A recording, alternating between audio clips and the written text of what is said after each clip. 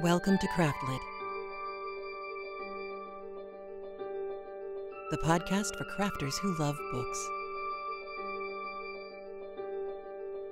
My name is Heather Ordover, and I'm podcasting from where the Delaware River meets the Old York Road, New Hope, Pennsylvania. Episode 532, Judge Not.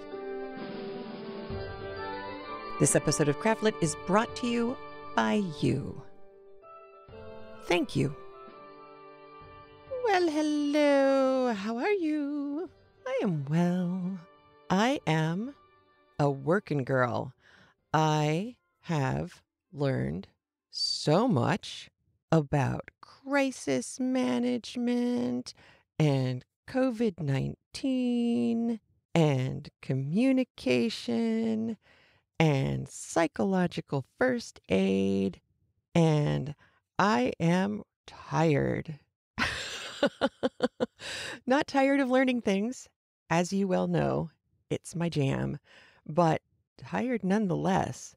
So I haven't collected a whole lot for you for this week, but I am collecting things. I just haven't compiled them in a way that makes it useful for me to give them to you yet. That being said, we do have one chapter today, chapter 30. It's a pivotal chapter, and I don't want to waste any time getting you into it. There's only one word you need to, well, you don't even need, it's just, it makes it not rear its head and make you go, "Arr?" So the word is gulf. Emily and Anne Bronte used the word gulf the way that Milton used the word abyss. The abyss. If you go to hell, you plummet into the abyss. Gulf means the same thing to Anne. So when it pops up, that's what she's talking about. Now, last week was our set of chapters of bad behavior. This week, our behavior is not so bad, which means that we have some time to reflect on the bad behavior and kind of take a breath and get a moment to think about moving forward. And some interesting things come out that I am not going to preset for you. I am going to let y'all listen, and then we'll talk about it on the flip side. All right. I hope that's good with you. I will talk to you after you listen to Chapter 30 of The Tenant of Wildfell Hall by Anne Bronte, read for you by Maia Daguerre. Here we go.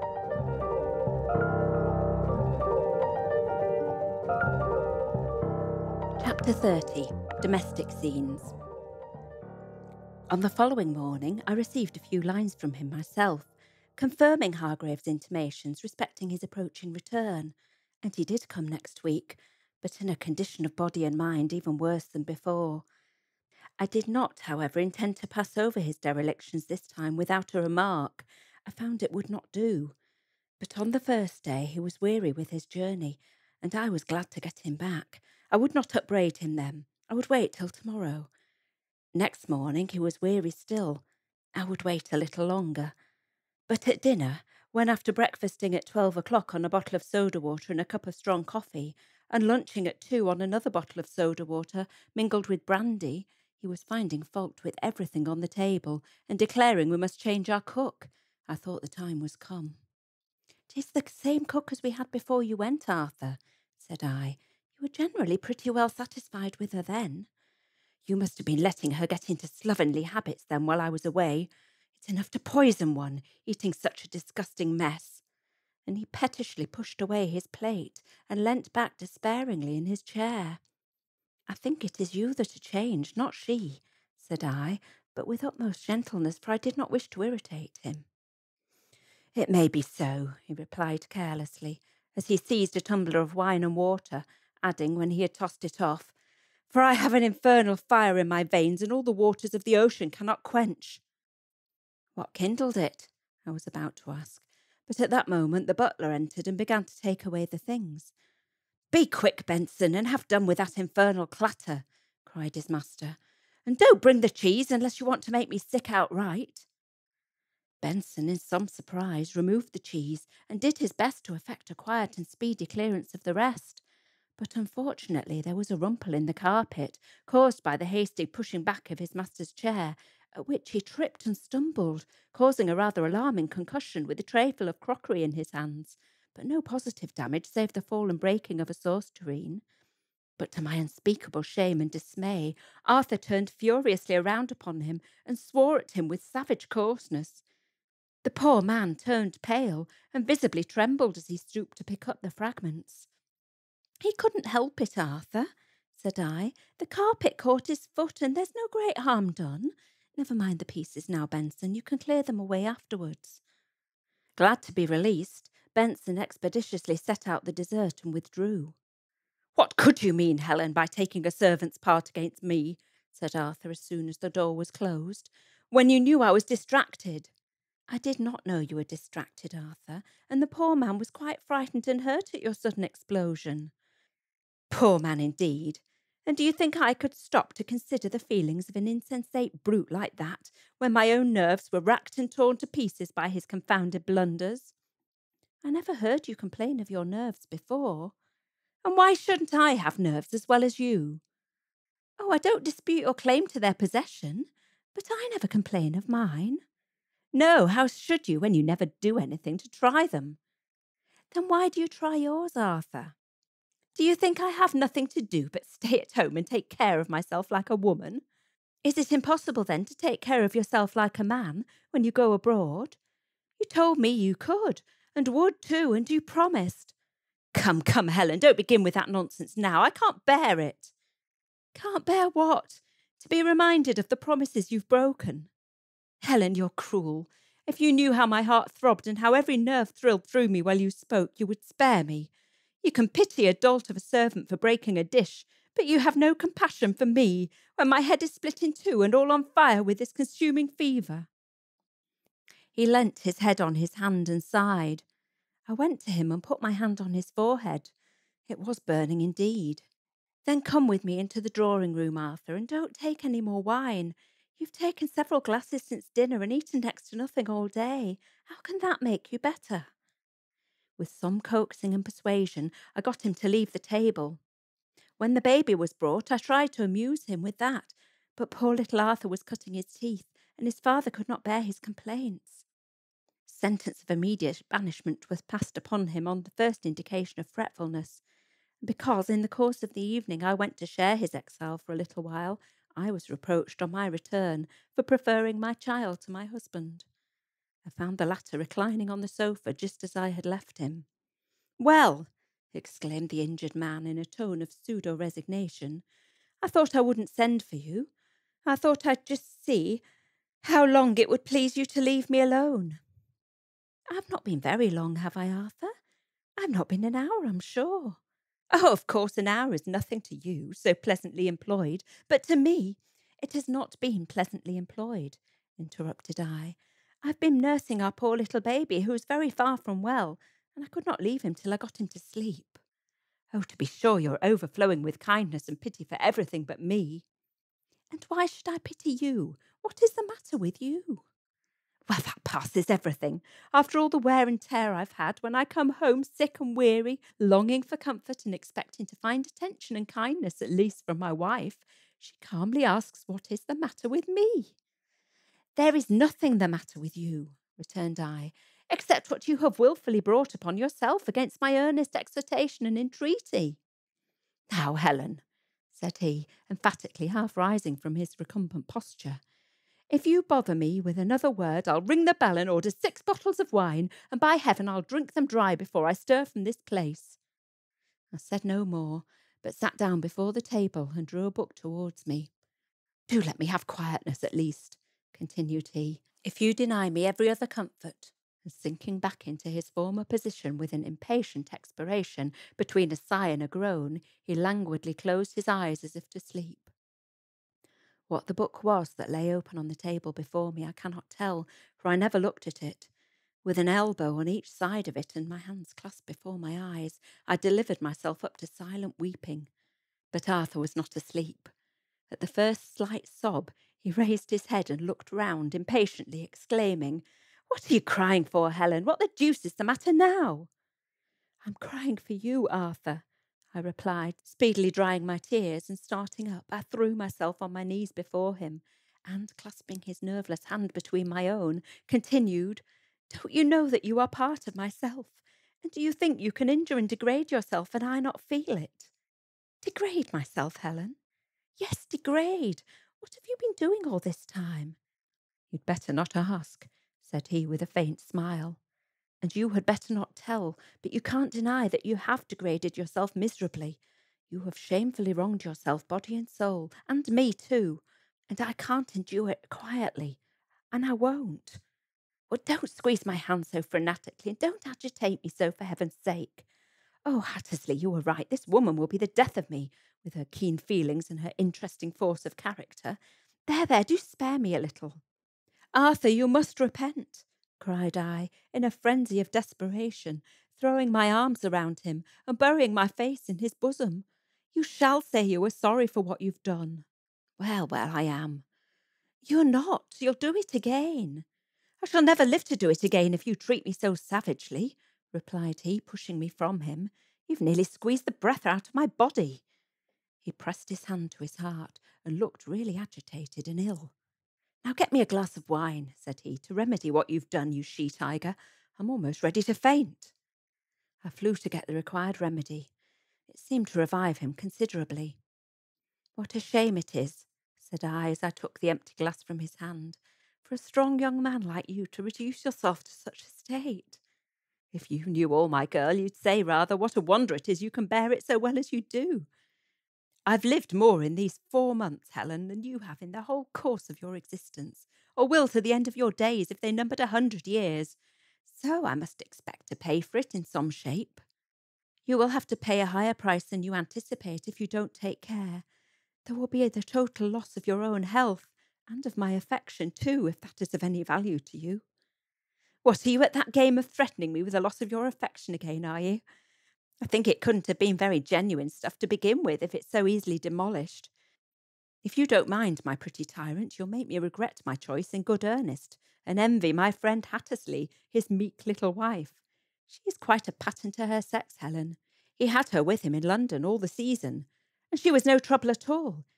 He might amuse himself just as he pleased in regular bachelor style, and she never complained of neglect. He might come home at any hour of the night or morning, or not come home at all, be sullen, sober, or glorious drunk, and play the fool or the madman to his own heart's desire, without any fear of botheration. She never gives him a word of reproach or complaint, do what he will. He says there's not such a jewel in all England, and swears he wouldn't take a kingdom for her. But he makes her life a curse to her. Not he. She has no will but his, and is always contented and happy as long as he's enjoying himself. In that case, she is as great a fool as he is. But it is not so. I've had several letters from her expressing the greatest anxiety about his proceedings, complaining that you incite him to commit those extravagances, one especially, in which she implores me to use my influence with you to get you away from London, and affirms that her husband never did such things before you came, and would certainly discontinue them as soon as you departed and left him the guidance of his own good sense. The detestable little traitor! Give me the letter, and he shall see it as sure as I am a living man. No, he shall not see it without her consent. But if he did, there's nothing there to anger him, nor in any of the others. She never speaks a word against him. It is only anxiety for him that she expresses. She only alludes to his conduct in the most delicate terms, and makes every excuse for him that she can possibly think of. And as for her own misery, I rather feel it than see it expressed in her letters. But she abuses me, and no doubt you helped her. No, I told her she overrated my influence with you, that I would gladly draw you away from the temptations of the town if I could, but had little hope of success, and that I thought she was wrong in supposing that you enticed Mr. Hattersley or anyone else into error. I had myself held the contrary opinion at one time, but now I believe that you mutually corrupted each other, and perhaps if she used a little gentle but serious remonstrance with her husband, it might be of some service. As though he was more rough-hewn than mine, I believed he was of a less impenetrable material. And so that is the way you go, heartening each other up to mutiny, and abusing each other's partners, and throwing out implications against your own to the mutual gratification of both. According to your own account, said I, my evil counsel has but little effect on her, and as to abuse and aspersions, we are both of us far too deeply ashamed of the errors and vices of our other halves to make them the common subject of our correspondence. Friends as we are, we would willingly keep your failings to ourselves, even from ourselves if we could, unless by knowing them we could deliver you from them. Well, well, don't worry me about them. You'll never effect any good by that. Have patience with me and bear with my languor and crossness a little while, till I get this cursed low fever out of my veins, and then you'll find me cheerful and kind as ever. Why can't you be gentle and good as you were last time? I'm sure I was very grateful for it. And what good did your gratitude do? I deluded myself with the idea that you were ashamed of your transgressions, and hoped you'd never repeat them again. But now you've left me nothing to hope. My case is quite desperate, is it? A very blessed consideration if it will only secure me from pain and worry of my dear anxious wife's efforts to convert me, and her from the toil and trouble of such exertions, and her sweet face and silver accents from the ruinous effects of the same. A burst of passion is a fine rousing thing upon occasion, Helen, and a flood of tears is marvellously affecting. But when indulged too often, they're both deuced plaguy things for spoiling one's beauty and tiring out one's friends. Thenceforth I restrained my tears and passions as much as I could. I spared him my exhortations and fruitless efforts at conversion too, for I saw it was all in vain. God might awaken that heart supine and stupefied with self-indulgence, and remove the film of sensuous darkness from his eyes, but I could not. His injustice and ill humour towards his inferiors who could not defend themselves I still resented and withstood. But when I alone was their object, as was frequently the case, I endured it with calm forbearance, except at times when my temper, worn out by repeated annoyances, or stung to distraction by some new instance of irrationality, gave way in spite of myself, and exposed me to the imputations of fierceness, cruelty, and impatience. I attended carefully to his wants and amusements, but not, I own, with the same devoted fondness as before, because I could not feel it. Besides, I now had another claimant on my time and care, my ailing infant, for whose sake I frequently braved and suffered the reproaches and complaints of his unreasonably exacting father. But Arthur is not a naturally peevish or irritable man. So far from it, that there was something almost ludicrous in the incongruity of this adventitious fretfulness and nervous irritability, rather calculated to excite laughter than anger. If it were not for the intensely painful considerations attendant upon those symptoms of a disordered frame, and his temper gradually improved as his bodily health was restored, which was much sooner than would have been the case but for my strenuous exertions. For there was still one thing about him that I did not give up in despair, and one effort for his preservation that I would not remit. His appetite for the stimulus of wine had increased upon him, as I had too well foreseen. It was now something more to him than an accessory to social enjoyment. It was an important source of enjoyment in itself. In this time of weakness and desperation, he would have made it his medicine and support, his comforter, his recreation, and his friend, and thereby sunk deeper and deeper, and bound himself down forever in the bathos whereinto he had fallen. But I determined that this should never be as long as I had any influence left, and though I could not prevent him from taking more than was good for him, still, by incessant perseverance, by kindness, firmness, and vigilance, by coaxing, and daring, and determination, I succeeded in preserving him from his absolute bondage to that detestable propensity, so insidious in its advances, so inexorable in its tyranny, so disastrous in its effects. And here I must not forget that I am not a little indebted to his friend Mr. Hargrave. About that time he frequently called at Grassdale, and often dined with us, on which occasions I fear Arthur would willingly have cast prudence and decorum to the winds, and made a night of it, as often as his friend would have consented to join him in that exalted pastime, and if the latter had chosen to comply, he might in a night or two have ruined the labour of weeks, and overthrown with a touch the frail bulwark that had cost me such trouble and toil to construct. I was so fearful of this at first that I humbled myself to intimate to him in private my apprehensions of Arthur's proneness to these excesses, and to express a hope that he would not encourage it. He was pleased with this mark of confidence, and certainly did not betray it. On that and every subsequent occasion, his presence served rather as a check upon his host than an incitement to further acts of intemperance, and he always succeeded in bringing him from the dining room in good time and tolerably good condition. For if Arthur disregarded such intimations as, "Well, I must not detain you from your lady," or "We must not forget that Mrs. Huntington is alone," he would insist upon leaving the table himself to join me, and his host, however unwillingly, was obliged to follow. Hence I learned to welcome Mr. Hargrave as a real friend to the family, a harmless companion for Arthur, to cheer his spirits and preserve him from the tedium of absolute idleness and total isolation from all society but mine, and a useful ally to me. I could not but feel grateful to him under such circumstances, and I did not scruple to acknowledge my obligation on the first convenient opportunity. Yet, as I did so, my heart whispered all was not right, and brought a glow to my face which he heightened by his steady, serious gaze, while by his manner of receiving those acknowledgments he more than doubled my misgivings.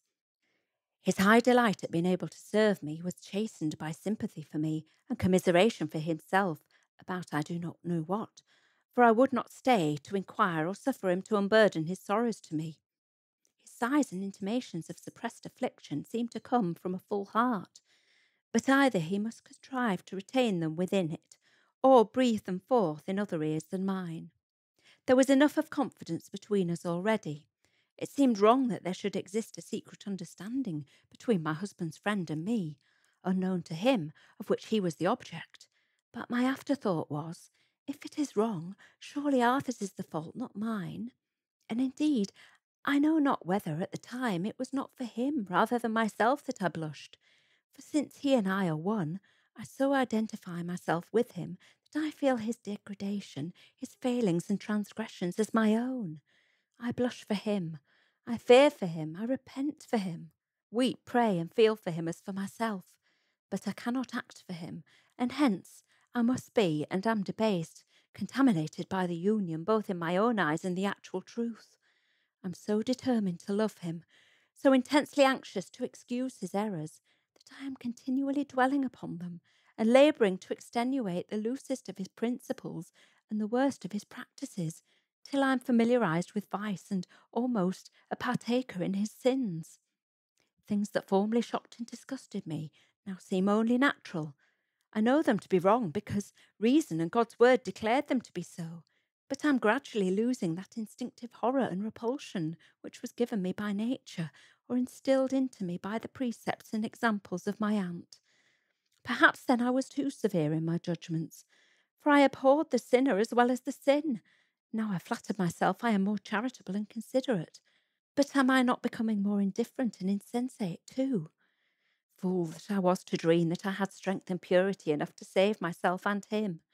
Such vain presumption would be rightly served if I should perish with him in the gulf from which I sought to save him.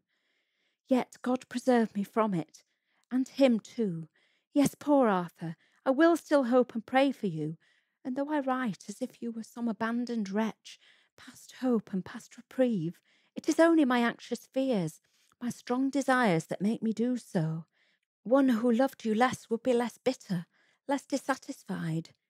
His conduct has of late been what the world calls irreproachable, but then I know his heart is still unchanged, and I know that spring is approaching, and deeply dread the consequences. As he began to recover the tone and vigour of his exhausted frame, and with it something of his former impatience of retirement and repose, I suggested a short residence by the seaside for his recreation and further restoration, and for the benefit of our little one as well. But no, watering places were so intolerably dull. Besides, he had been invited by one of his friends to spend a month or two in Scotland for the better recreation of grouse shooting and deer stalking, and had promised to go. "Then you will leave me again, Arthur?" said I. "Yes, dearest, but only to love you the better when I come back, and make up for all past offences and shortcomings. And you needn't fear me this time. There are no temptations on the mountains. And during my absence, you may pay a visit to Stanningley if you like. Your uncle and aunt have long been wanting us to go there, you know, but somehow there's such a repulsion between the good lady and me that I could never bring myself up to the scratch. I was perfectly willing to avail myself of this permission, though not a little apprehensive of my aunt's questions and comments concerning my matrimonial experience, regarding which I had been very reserved in my letters, for I had not had much that was pleasant to communicate. About the third week in August, Arthur set out for Scotland, and Mr. Hargrave accompanied him thither, to my private satisfaction. Shortly after, I, with little Arthur and Rachel, went to Stanningley, my dear old home, which, as well as my dear old friends, its inhabitants, I saw again with mingled feelings of pleasure and pain, so intimately blended that I could scarcely distinguish the one from the other, or tell to which attribute the various tears and smiles and sighs awakened by those old familiar scenes, tones, and faces. Not quite 2 years had passed since I had seen and heard them last, but it seemed far, far longer time, and well it might, for how immensely changed was I. How many things had I not seen and felt and learnt since then? My uncle, too, appeared perceptibly more aged and infirm, my aunt more sad and grave. I believe she thought I had repented of my rashness, though she did not openly express her conviction, or triumphantly remind me of her slighted counsels, as I had partly feared she would.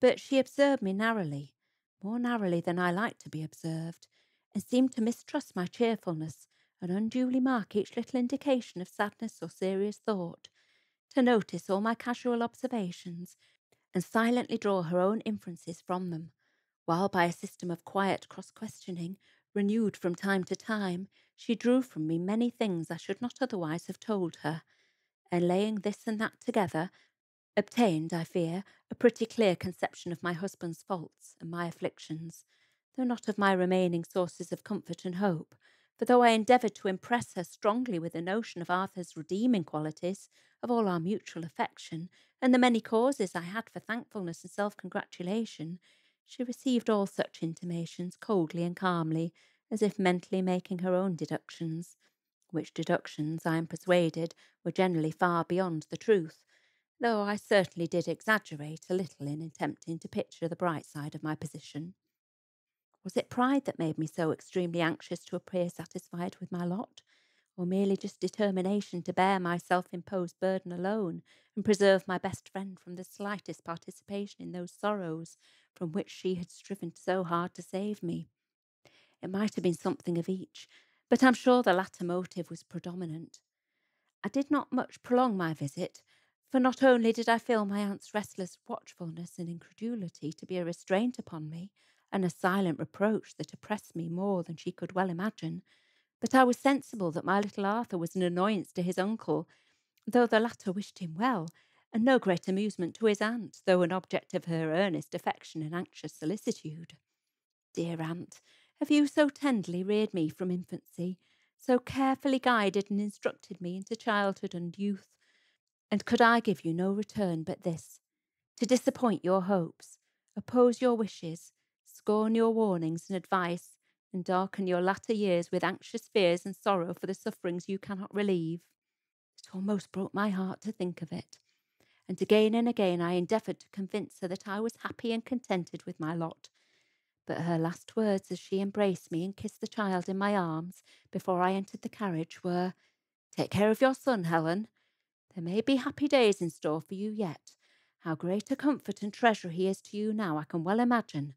But if you spoil him to gratify your present feelings, it will be too late to repent when your heart is broken."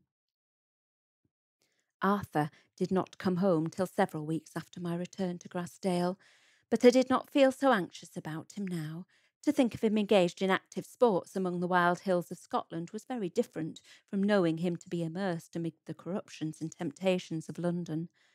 His letters now, though neither long nor lover-like, were more regular than ever they had been before, and when he did return, to my great joy, instead of being worse than when he went, it was more cheerful and vigorous, and better in every respect. Since that time, I've had little cause to complain. He still has an unfortunate predilection for the pleasures of the table, against which I had to struggle and watch, but he has begun to notice his boy, and that is an increasing source of amusement to him within doors, while his fox hunting and coursing are of sufficient occupation for him without, when the ground is not hardened by frost, so that he is not wholly dependent on me for entertainment. But it is now January. Spring is approaching, and I repeat, I dread the consequences of its arrival. That sweet season, once so joyously welcomed, as the time of hope and gladness, awakens now far other anticipations by its return.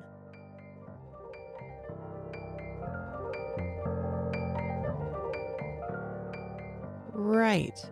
So, the first, I think, big thing that Anne Bronte didn't belabor at all in this chapter is Helen went back to Stanningley. And her uncle is older and not quite as hale and hearty as he was previously, which is a thing. You know, what with life doing what it does to all of us eventually. And we get a chance to see Helen's aunt. This to me was actually one of those scenes, the first time I read through the book, this was one of those scenes that I had dreaded because I had a horrible feeling that her aunt was going to sit there with the raised eyebrow, nodding sagely and scornfully and saying, "I told you so." And when that didn't actually happen, I mean, Helen is clear. Her aunt is watching her. Her aunt knows this has not been a good and happy marriage. It's been a while since they've seen each other, for one thing. It's clear that her aunt knows plenty about what's probably been going on. But that, of course, isn't going to mean that she wouldn't want confirmation. She is not the kind of woman to go off half-cocked or necessarily make assumptions in any way that will influence how she loves or cares about Helen. And Helen's reading of the whole thing, I think, is pretty insightful, not a surprise. Both thinking, oh my gosh, it was pride that got me in this situation, thinking that I knew better, and also the regret, especially now that she has her own child, the regret that she feels for having taken this beautiful life that her aunt helped set up for her and kind of thumbing her nose at it and saying, I know better, and I'm going to go off with this guy that everybody on the planet is warning me away from. And her aunt gives her a fairly cogent piece of advice. Yet again, don't spoil little Arthur. If he becomes your substitute husband, that's not going to be good for anybody. And I don't mean it in any kind of untoward or nefarious or deeply unpleasant kind of way. I just mean emotionally, if little Arthur is the only person she has to talk to, along with Rachel, that makes everything really complicated for her at home. And if she indulges the child too much because her perception is that the rest of his life is misery anytime his father is around, that creates a whole different set of problems. As we know, we have seen lots of spoiled children in literature, probably not to mention real life as well. So the warning is well stated and appears to be heard by Helen. We also have Arthur coming home from Scotland, not in miserable shape. It's like there's hope. It's like it's possible for him to go off and have a good time and enjoy himself, and yet return finding that he is still in one piece and compos mentis and not racked. And a comment on the utter rackedness of form, frame, and mind when he returns at the beginning of this chapter. I believe Anne Bronte's intention at this point is indeed to imply that this is more than just him going out and drinking himself stupid every night. I think because of what she saw happen with Branwell and other people, that she is well aware of what opiates can do to one's health. And I believe that his low-grade fever, his physical dissipation, his the length of his convalescence, this is not a really bad hangover from a month of partying with wine. This is worse, and she knows it. Anne Bronte doesn't make a big deal of it. I think she's coding it so that if you know what she's hinting at, you'll pick up on it. Otherwise, you're just going to think, wow, he drank a lot. And she does give us this relatively happy ending to the chapter. Of course, it ends on the down note of Helen anticipating that spring is coming and that will not be good for anyone named Arthur or Helen or Rachel. But the other important Anne Bronte-ism that's going on here is this concept of degradation. I don't know if you remember, if you listened to Wuthering Heights with us back in the day, almost 10 years ago. Degradation, degrade, is a word that gets used a lot in Wuthering Heights. And this absolutely goes back to the kind of proto-Penny Dreadful magazines that the Bronte kids were reading, full of melodrama and vice and of course, virtuous virtue. We are starting to see the polarization of Helen and Arthur in this respect.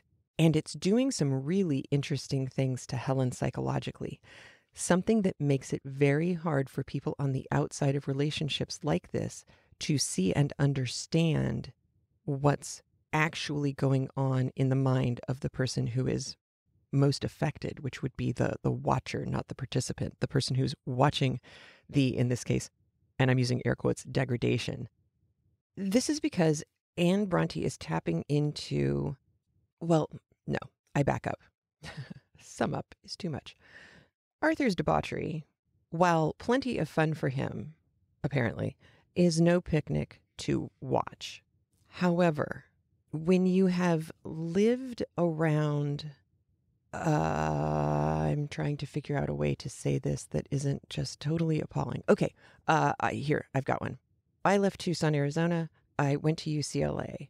I am in the theater department. One of the things that happens in the theater department is you get really used to being around a lot of people in physical states that you wouldn't necessarily encounter when you were out in your, say, poli-sci class.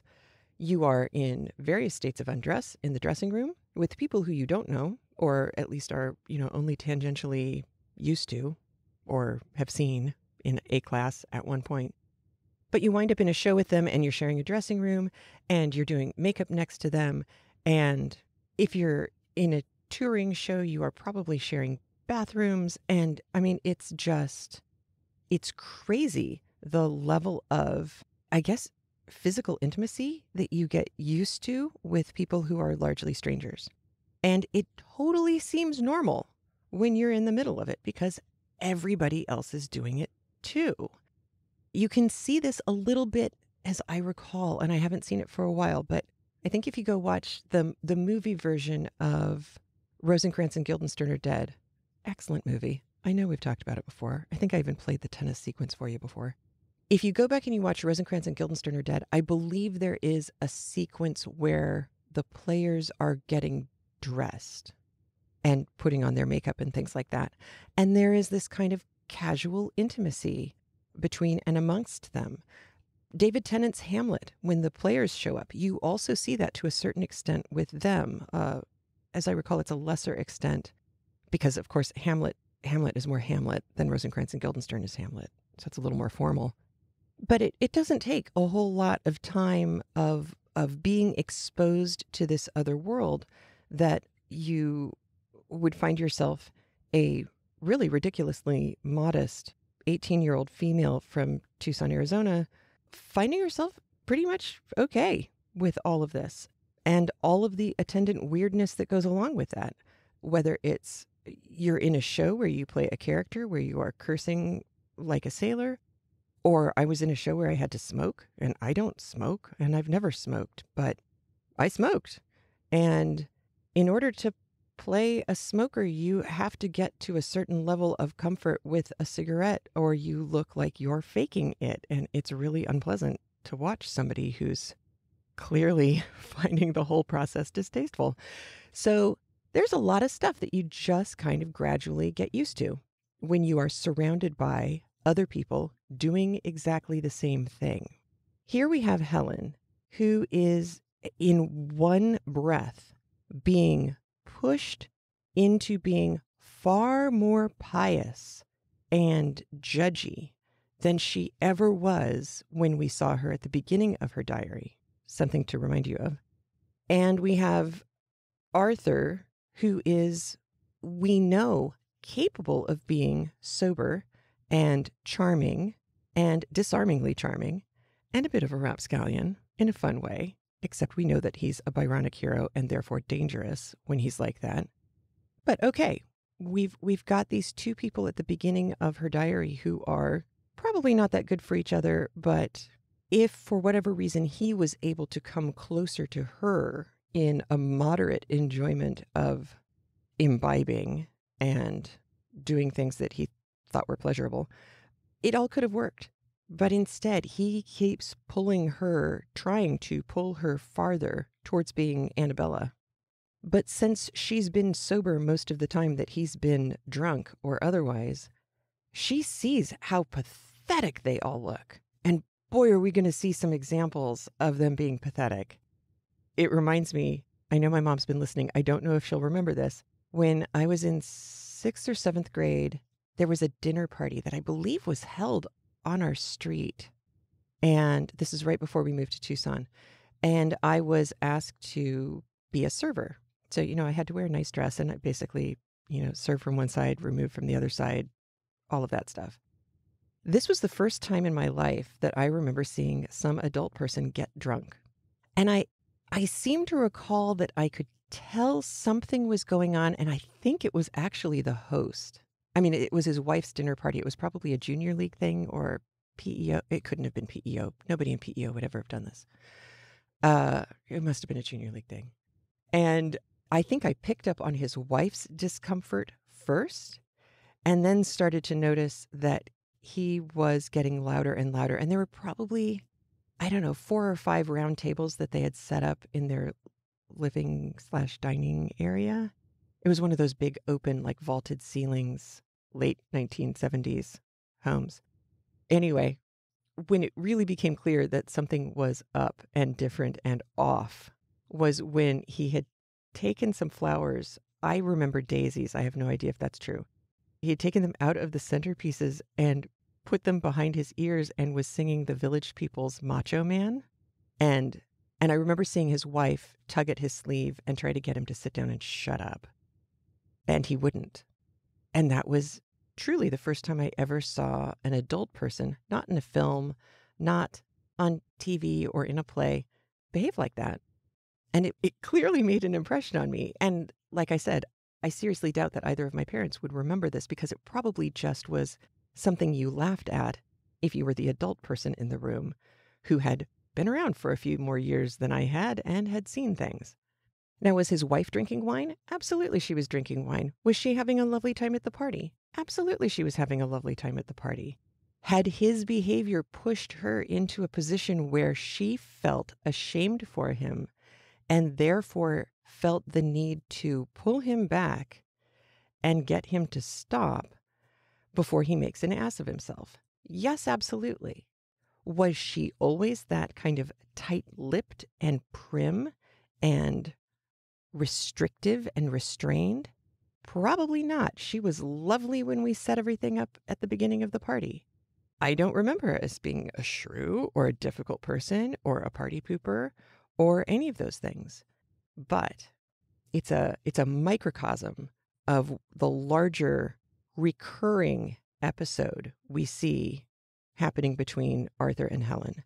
And it's the recurrence of it that is pushing Helen further and further into piety. And we're going to see more of that happen. And it now all, if you haven't already been thinking about it, and you probably have, makes Helen at the beginning of the book with Mrs. Markham make a whole lot more sense. She has already told us at the beginning of the book that she did something with little Arthur that Mrs. Markham was horrified by. And that was basically do a Pavlovian experiment on her son, where every time he had wine, had access to wine, she also gave him what was it, Ipecac, an emetic, something to make him sick at the same time, which is, it seems kind of extreme and horrible at the beginning of the book, right? I mean, wow, that's taken the tolerance movement a step further than everybody else did. And yet, now she makes all sorts of sense. It's like a YouTuber who I was watching recently who is, she has multiple disabilities, but they're all invisible disabilities, including that she's deaf. She became deaf when she was 15, so she knew language, she knew how to speak. She's very clever, clearly, and so she can lip read quite well, and she can hear some if she has hearing aids in. She's not profoundly deaf where there's a neurological disconnect where she's not only not hearing well, but what she's hearing isn't speech that everybody else gets to hear. Anyway, I was watching her. I will put a link to this particular video in the show notes because I cannot for the life of me remember her name right now. But she's lovely, and on Instagram. Her disabilities are quite invisible. Among her many disabilities, she has, and I'm not going to use the real terminology for it because she can say it very quickly. I cannot. If she stands up too fast, she faints. All of her joints are hyperextensive, so she can dislocate everything at will. She dislocates her thumb on camera painlessly because she's done it so many times. Other parts of her body, when they get dislocated, like if she falls on the floor, it's not so painless. So she is also, not surprisingly, in constant pain. There are several other things that are going on concurrently with that are nerve damage issues. And therefore, she often, when she goes out in public, is either in a wheelchair or she's on one of the little motor scooters, which leads people, because she is gorgeous and apparently able-bodied, it leads people to make all sorts of judgy judgments about her. Which, of course, when I give you the precursor to that fact, we all naturally respond with, how could they be so awful?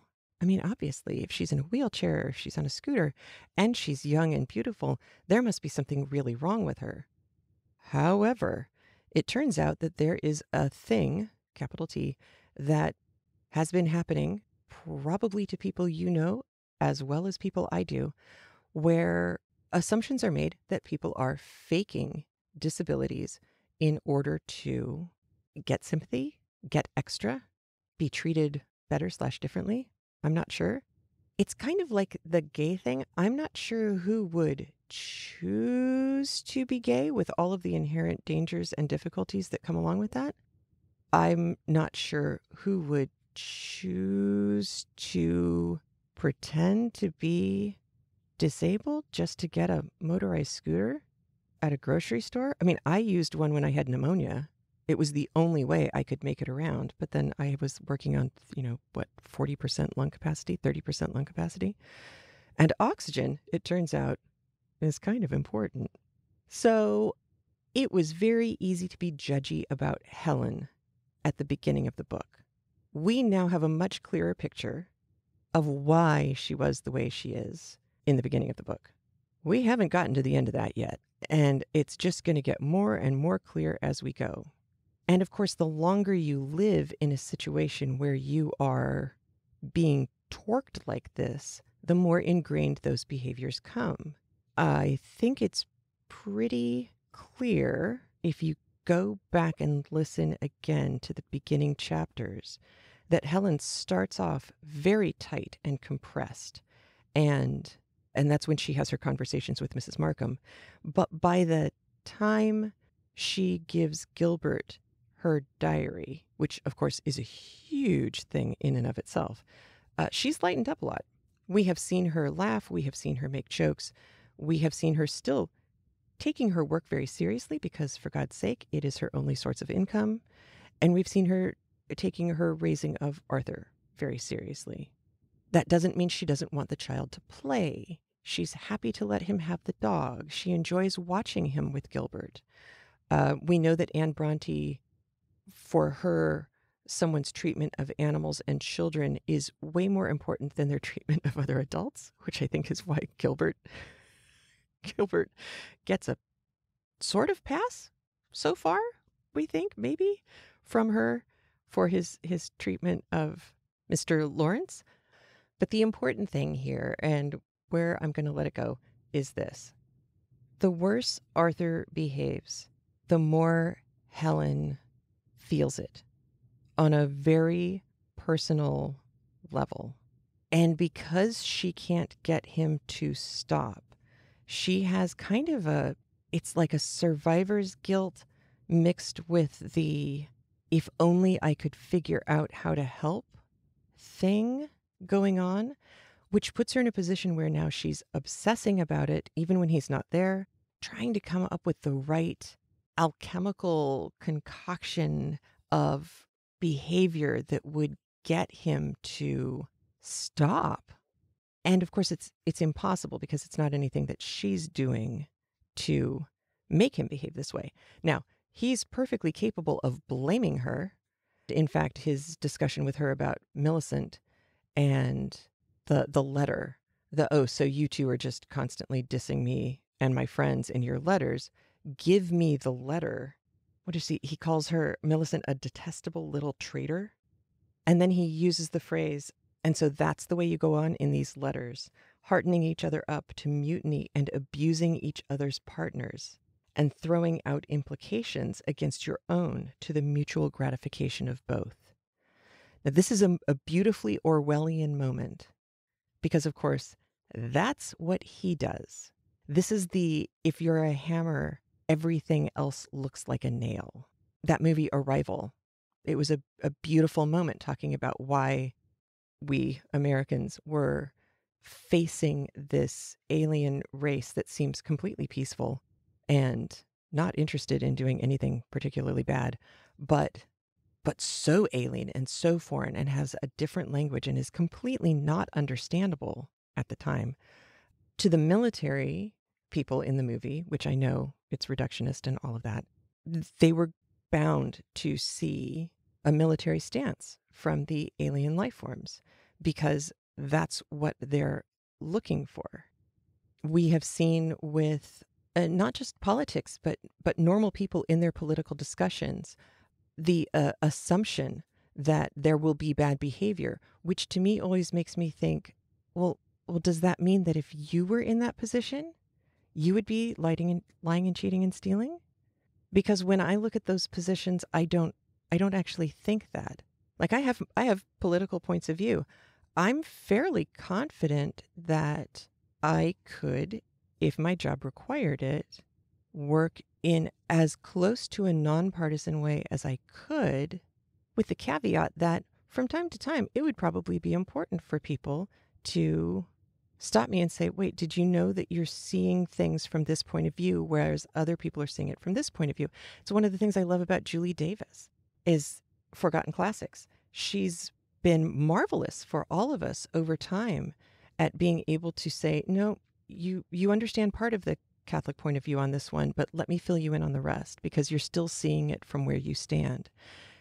And that's wonderful and very helpful. Of course, I could just be a freak of nature. It's very possible.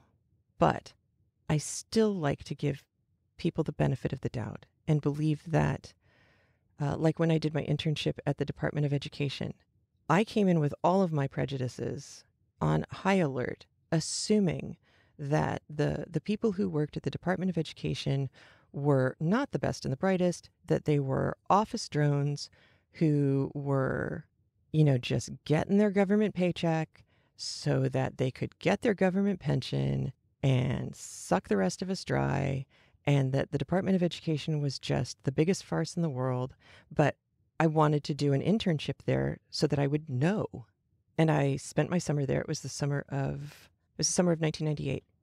I was blown away, completely flattened, blown away. Wonderful people, still in touch with them. Wonderful people doing amazing, wonderful things. Multiracial, multilingual.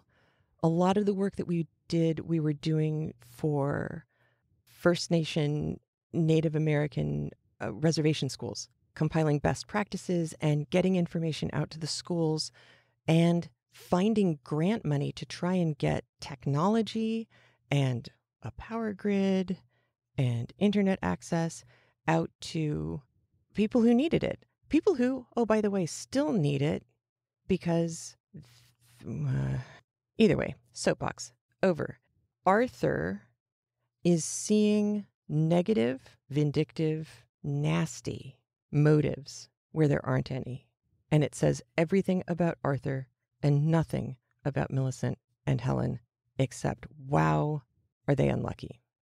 We are going to see more of that polarization of Arthur going his direction and Helen being pushed like repellent magnets, being pushed in the opposite direction. We will see more of that before we stop seeing that. I believe from this point on, anytime we get any kind of a religious statement from Helen, it is pretty much Anne Bronte's words coming out of her mouth. It has been mostly up until now. Certainly anytime she makes kind of a pronouncement of her philosophy or thinking, like this whole idea that degradation of mind, body, and spirit is something that is felt deeply by the people who you are closest to, and that it is impossible not to be dragged some distance down by it yourself, no matter how good you are. And that's why you have to work so hard to pull yourself the other way. So we are going to see more of that before we don't. And I promise it has a happy ending. We just aren't there yet. All right. I'm going to leave you now. You have a great week until I see you again. If you want to listen to something that is fun, mystery, totally seems very modern, even though it was written like 100 years ago. Well, not 80 years ago. The Swimming Pool by Mary Roberts Reinhardt. Really fun. Thank you, Jennifer Gordon. And Anne Blanton. I think you also read that. All right. I'm out of here. I have to go to work. I will talk to you soon. Take care. Have a great one. Wear a mask. Be safe. Wash your hands. All right. Bye. If you like what you heard today, please leave a review over at iTunes. Join us on Facebook. Meet up with the knitters on Craftlet's Corner of Ravelry. Stay in the know on Instagram, or add your name to our mailing list, which I promise will never spam you. In fact, you probably want to buy a lottery ticket on any day that you get a message from the Craftlet mailing list, because that'll be a special day. And remember, if your hands are too busy to pick up a book, at least you can turn one on.